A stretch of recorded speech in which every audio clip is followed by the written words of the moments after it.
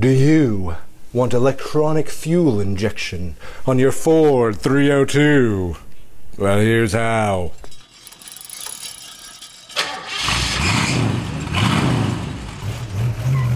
Man, guys, thank you so much for sticking around. Thank you so much for watching.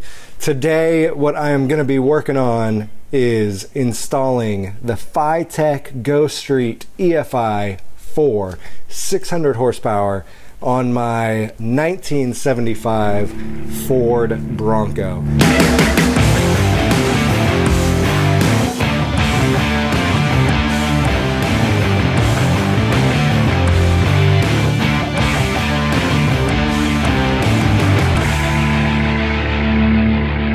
I got this thing from Tom's Bronco Parts, and the guys up there are super awesome. Garrett accidentally sent me 2 of these. So, I mean, hey, right? Like when a vendor sends you a bonus one, you should keep it, right? No, I'll send that back, Garrett, I promise. I'll put a link in the description below so you guys can get yourself one of them. Let me just start right here and say, look, I know there are a lot of guys out there who are like carburetor fanatics. Like, you love tuning a carburetor. It brings you no greater joy. I am not one of those people. Why would I, not a carburetor lover, go with the EFI system?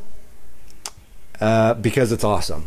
You know, regularly I would drive my Bronco to work and I would tune it in the morning, and then on my way home it would run like crap. But for me, tuning my own carburetor versus this, I'm gonna see a big horsepower gain. Also, you're gonna get a better fuel-air ratio mixture. So it's super easy to install. It's self-learning, so it's always learning and growing and getting smarter and better. Like, it's gonna turn into the Terminator. It's the T2000. Pretty soon it's gonna murder me because it realizes that I'm a terrible driver. It monitors a crap ton of stuff.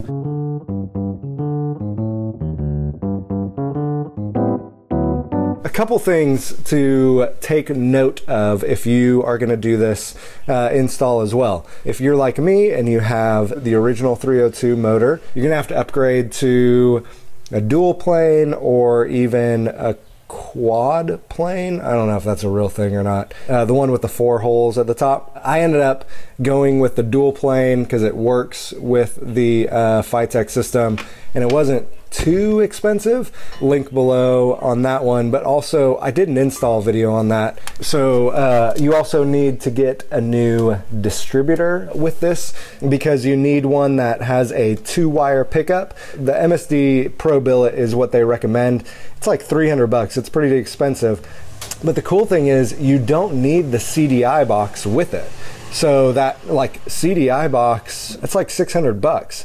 But you don't need it because the FiTech will actually run your distributor. You could do this and just keep, I don't know if you can keep your stock distributor or not, but you don't have to get a new distributor. I wanted to because I got the EFI 4 600 horsepower, and so I got a new distributor so it would control my timing as well. So the first thing that I did was I actually removed everything hooked up to my carburetor, the fuel line, all the vacuum lines, and removed the carburetor itself.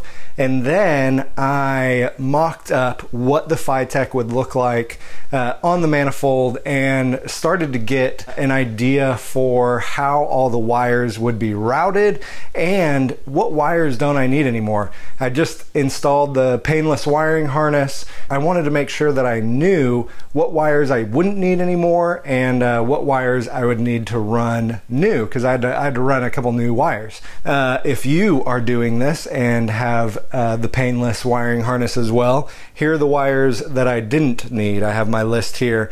The blue number 900 wire that goes from the DuraSpark to the ballast resistor, if you're running a ballast resistor. The gray and yellow number 999 wire that goes from the coil to the DuraSpark. And again, I had a DuraSpark ignition, you may not. And then the 3 wires that went from the DuraSpark ignition module to the distributor. So those were the ones that I actually removed. Also, just so you know, one of the things that I did was just kind of kept track of how long it took me to install, to remove my carburetor, put on the FiTech, and route all the wires, get all the wiring right.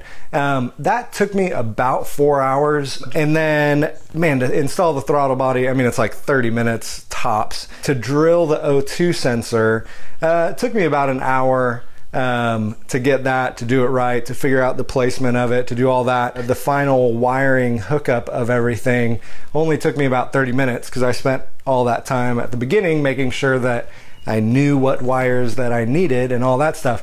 So all in all, this should take you less than 4 or 5 hours. It took me way longer because I had to troubleshoot forever to figure out what was going on.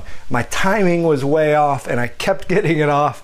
I bought a brand new MSD distributor and it came with a bad magnetic pickup.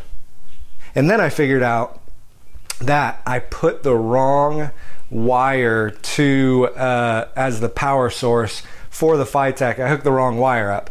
All in all, it could take you only like 4 hours. But if you're like me, you're gonna make mistakes along the way. So go ahead and plan, you know, a couple, you know, weeks, months.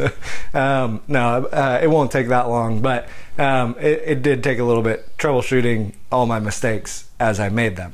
All right, so for the installation, the first thing that you want to install is the oxygen sensor. What you want to do is drill a 7/8 inch hole. You can put this on either side of your exhaust.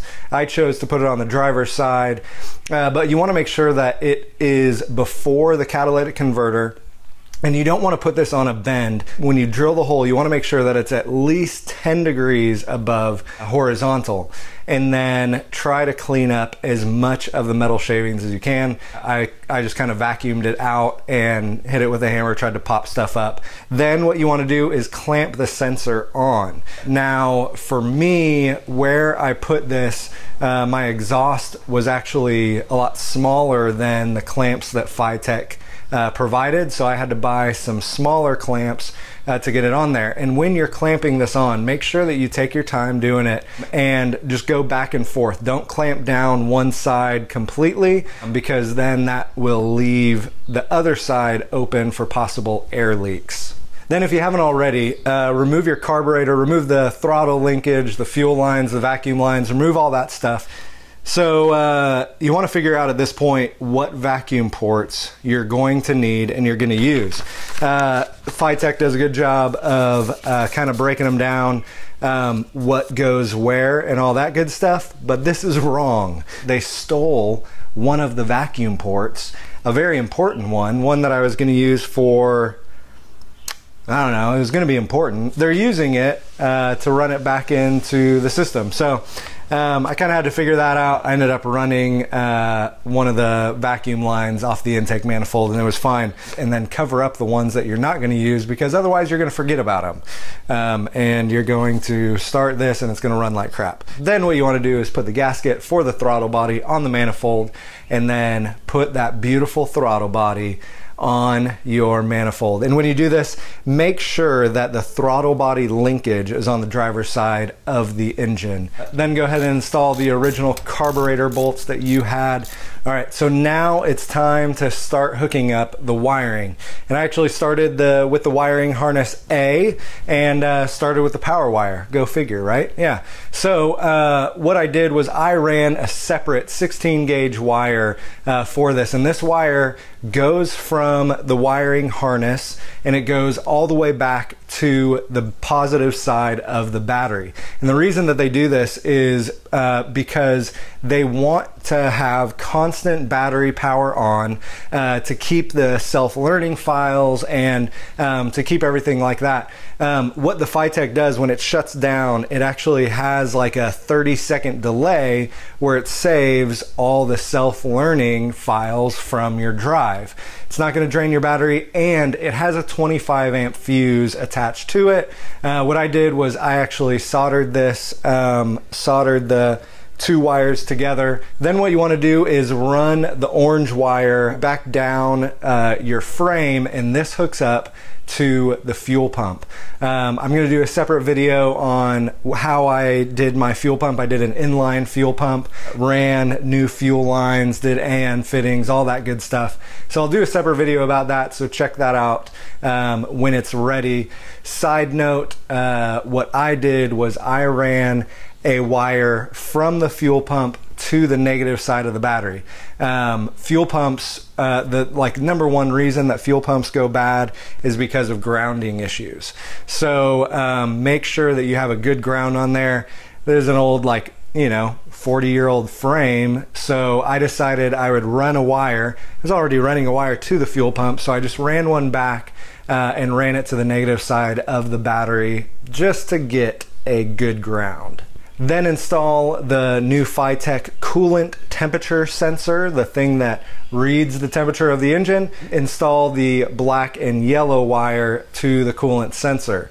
One thing that I haven't figured out, I want to still have my temperature read on my dash, like in my gauge cluster. I don't know if I want to just splice in to the coolant wires, or if there's some other thing that I should do. If I should just splice it in, then I'll do that. But if someone else has a brilliant idea, please let me know. The blue wire is only needed if you are not using the timing control, and I am using the timing control. That's why I bought the MSD Pro Billet distributor. So I terminated this wire under the dash. The yellow wire is for an electric fan, which I don't have yet. So I'm just going to leave that wire under the dash for now until I get an electric fan. The black wire connects to the negative side of your coil, and the painless kit that I just installed had an extra connector, so I just used that. But this is so that you can get a tach signal to the FiTech, so make sure to hook that up. The white wire is the 12-volt switch for the FiTech, and so this is an important wire. And this is one that probably most people can't figure out where to get it from, and this is what I had trouble with. So I thought that I had gotten a 12-volt source that was in accessory on and crank on. It was one of the accessory wires from my painless kit. But it turned out that it wasn't crank on. So it was accessory on, but it wasn't crank on. So I ended up having to use the white and black wire from my electric choke, which is accessory on and crank on. So if you have an electric choke, regardless of your wiring harness, try to use that for the 12-volt power on the FiTech. If you don't have the painless wiring harness, if you have an original harness, Dirt Donk on classicbroncos.com says on the original harness you can use the green with the red stripe, that wire that goes to the voltage regulator that's under the hood, or the red with the green stripe wire that goes to the ignition coil. I can't verify that, but we all trust Paul over at classicbroncos.com, and so you should too. Then what you want to do is hook up the green and violet wire that goes to your 2-wire distributor.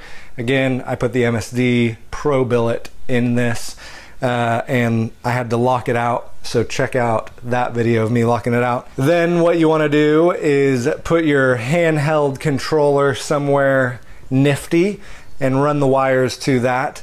I was using this thing while I was troubleshooting and all that, so I had it all over the place, and it's the great part about this. Then adjust the settings on the controller. I first went in and adjusted the settings under initial setup.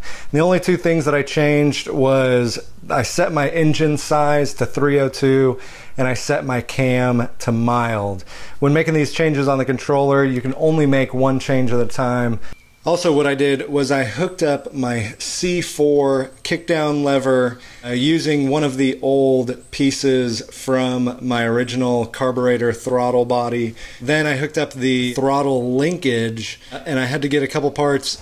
So right there, I put in one of the new ball studs and then put the bushing in there to connect it, and it works pretty good so far. So that is it. I told you, it was so easy. It'll only take you a couple hours, unless you make a bunch of mistakes like I did. But seriously, it is really easy. And I would start it up for you, but I think it's hilarious how long it actually took me to do this and how many times I would set up the camera and I'd be like, all right, today's the day, I'm gonna start it up, and then it wouldn't start up. So, but it runs beautifully, it sounds beautiful. Make sure to subscribe, make sure to check out some other videos. Thank you again for watching, and seriously, subscribe so you can see the video where I actually get this thing up and running. I'll post it in a couple weeks. Thanks guys. Here we go.